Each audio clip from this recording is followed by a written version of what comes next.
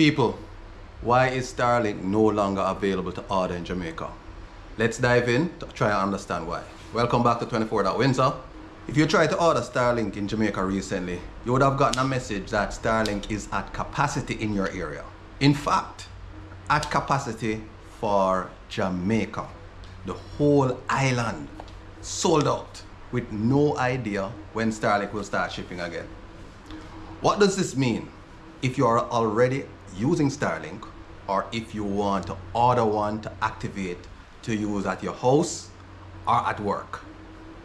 To understand what this means, let's start by taking a look at how StarLink works. StarLink is a satellite-based internet service provider owned by SpaceX. Yes, StarLink is like a subsidiary to the company called SpaceX. StarLink is designed to deliver high-speed internet service, especially in remote areas, like at our off-grid cabin in the bush of Portland.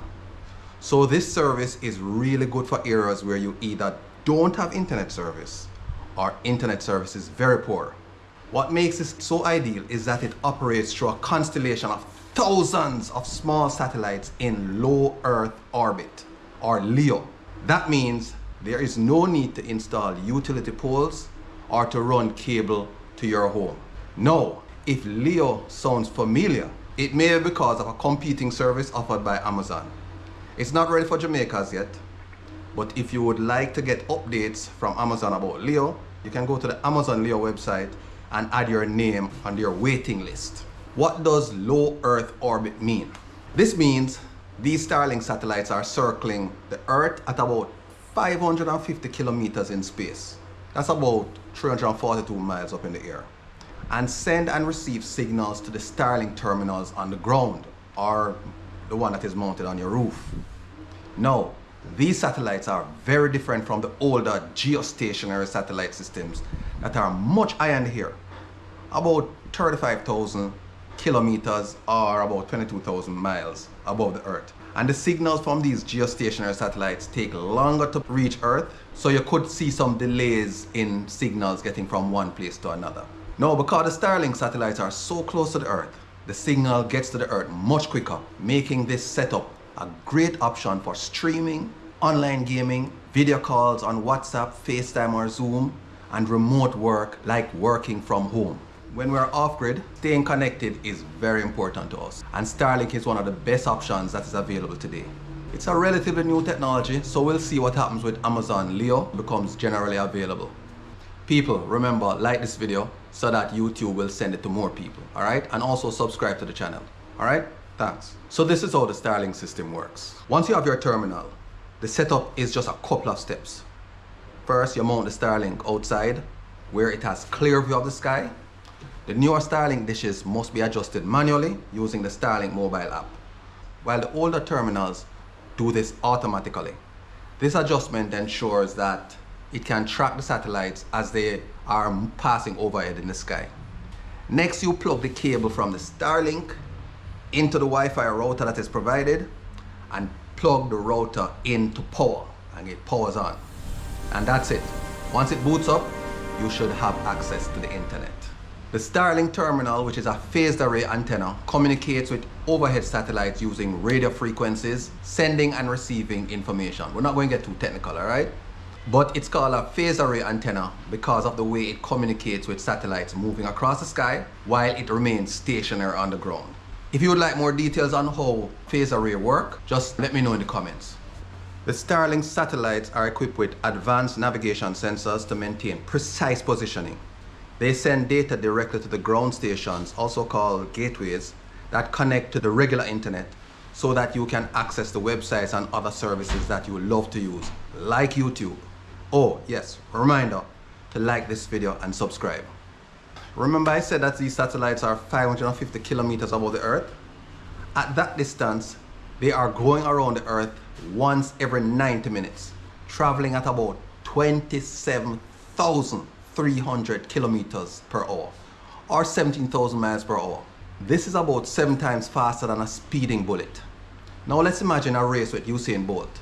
He ran the 100 meter in 9.58 seconds. Well, in 9.58 seconds, the satellites would have traveled almost 73,000 meters and that's about 45 miles. Although the satellites are moving at this speed, the Starlink dish seamlessly connects to a satellite, and as the satellite moves out of view, it switches to the next available satellite. And this happens every couple minutes. The switch is done so fast, it appears there was no break in the connection to the satellites. As at late 2025, the Starlink constellation is estimated to include over 8,600 active satellites, with over 8 million customer activations, with plans to continue growing at record pace. Although there are so many satellites, there are some restrictions to the Starlink network that limits the amount of dishes or terminals can connect in a specific location.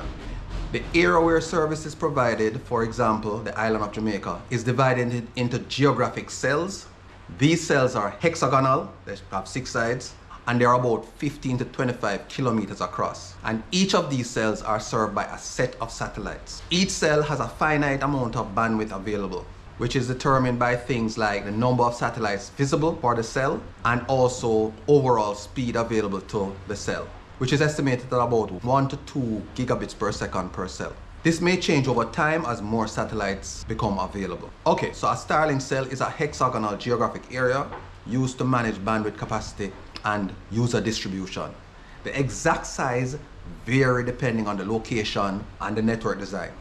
But Starlink's standard cell size is approximately 15 to 25 kilometers across or 9 to 15 miles. Based on this, a standard geographic cell is generally about 200 to 250 square kilometers, with some variation depending on the specific region and how many networks are deployed. Okay, now let's take a look at Starlink's map. We could assume that they have about 100% coverage of Jamaica, and Jamaica land area is approximately 11,000 square kilometers. Based on the size of the cells, Jamaica could theoretically be covered by about 40 to 50 geographic cells. To prevent oversubscription, where too many users compete for limited bandwidth in these cells and cause degraded speeds or outages, Starlink caps the number of active subscribers per cell between 200 to 300, depending on density and demand. Starlink could therefore support approximately 12,000 terminals across all cells in Jamaica. In high demand or urban areas, cells may be smaller to distribute load, but once a cell reaches capacity, new sign-ups or address changes are blocked, placing users on a wait list until more capacity is available.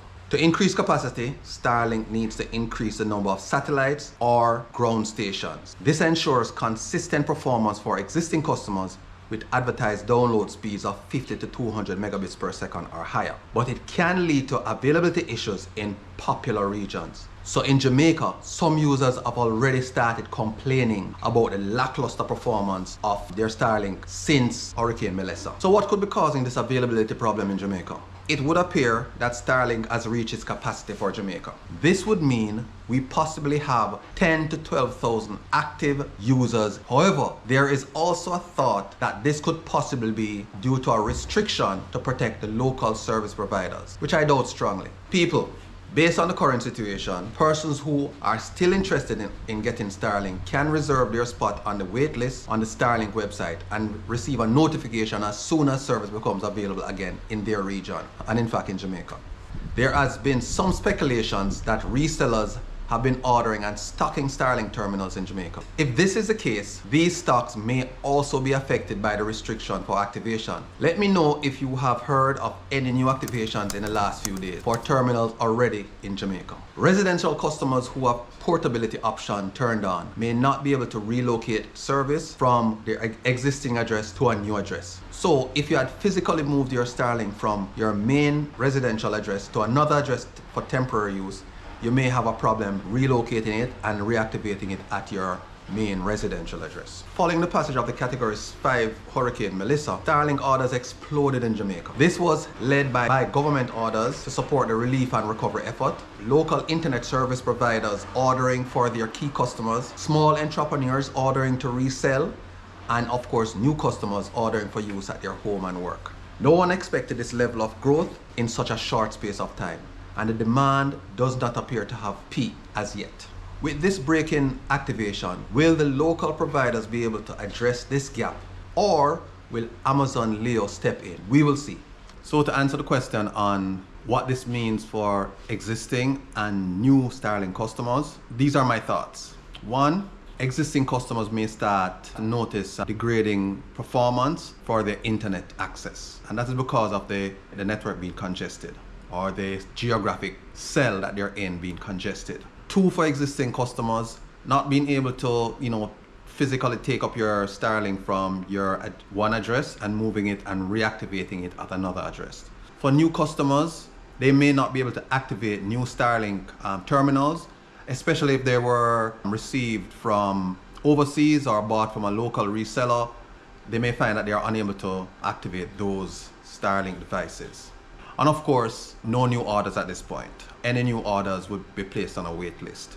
So those are my thoughts. They could be incorrect. So if you have heard about anybody that has activated a StarLink in the last few weeks, you can just drop something in the comments. Or if you believe that there's any other impact to new or existing customers or any impact that you're seeing, you can also drop that in the comment. Thanks for watching. A reminder to like this video and also subscribe to the channel. Until next time, bye.